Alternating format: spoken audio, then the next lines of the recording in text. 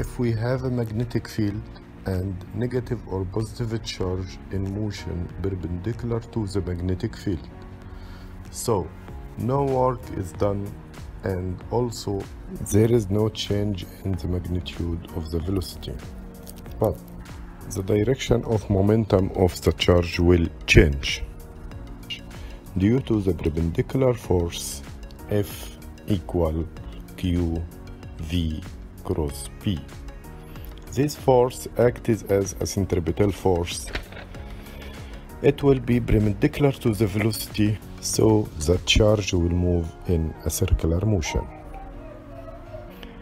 Then, if V and P are perpendicular, then the charge will move in a circular motion.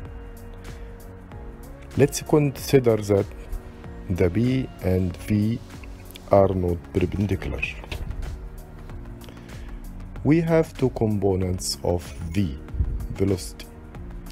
One is parallel to P and the other component perpendicular to P. Causes linear motion and circular motion, and the resulting movement will be spiral.